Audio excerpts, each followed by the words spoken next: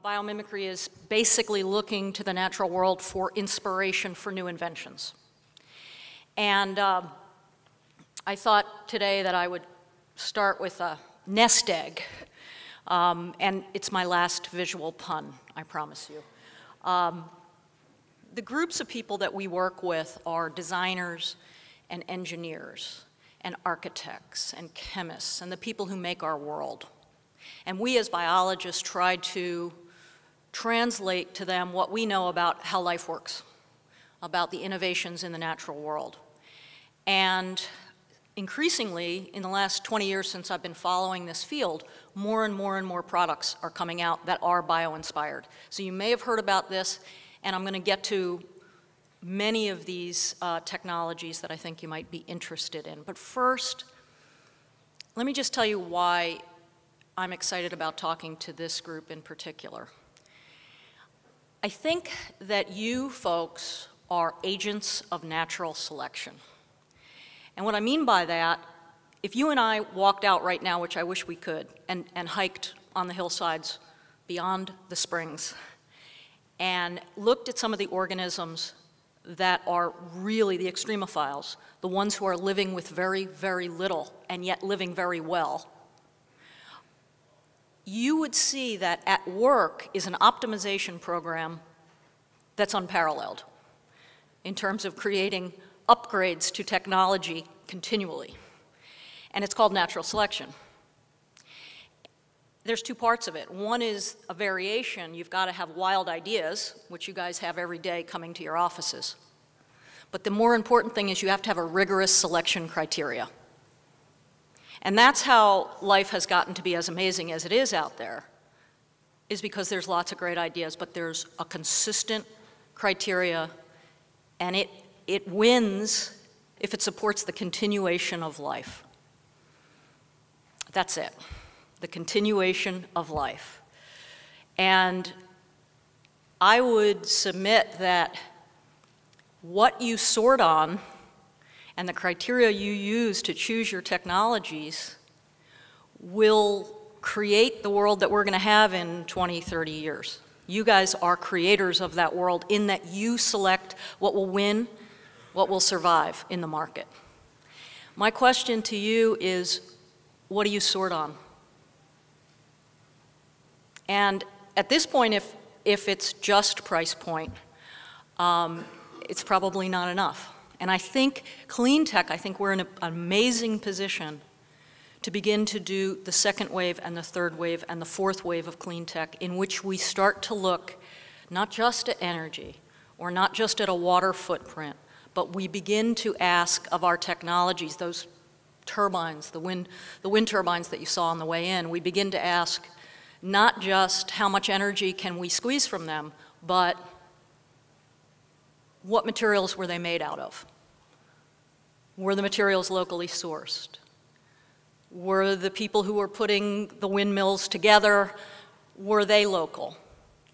What social equity play happened in that technology? What's the energy use? What's the materials use? At the end of its life, what does it get reincarnated into? What is the green chemistry play that you could look at in the company that you are investing in? These are the things that you could not just sort on, because today none of our technologies are completely clean.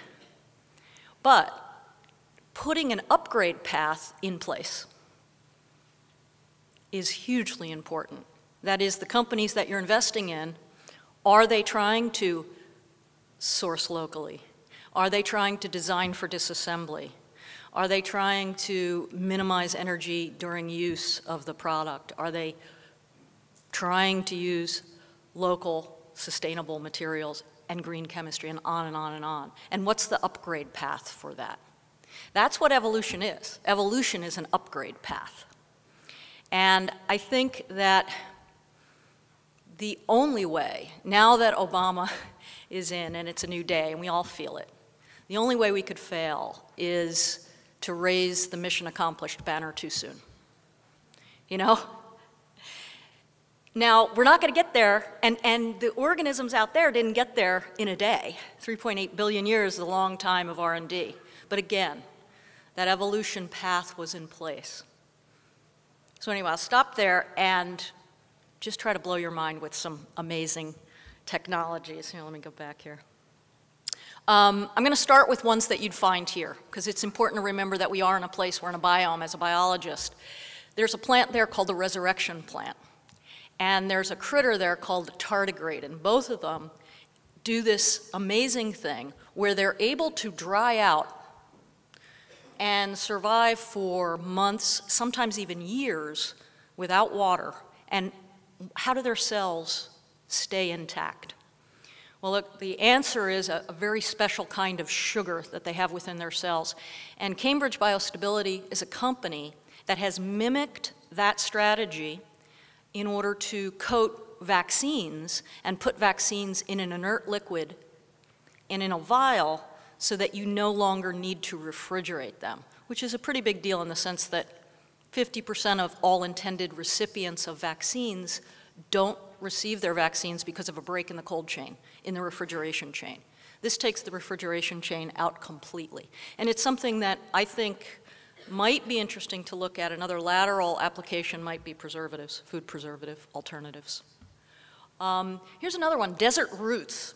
Desert roots, a root in the desert is basically grabbing water that does not want to be grabbed, that's adhering to soil very, very strongly. And they can go down to 120 atmospheres of pressure. To give you an idea of that, that would be the pressure that would raise a column of water 4,000 feet into the air.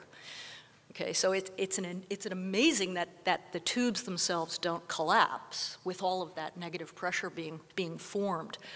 There's a group at Cornell that's looking at creating a capillary action water distribution device. They're starting with microfluidics, but they want to go all the way into a building scale water movement without pumps using capillary action and transpiration, in a sense, the same way that trees work. Very, very interesting. This is the thorny lizard. These guys as well, they've got an embossed belly.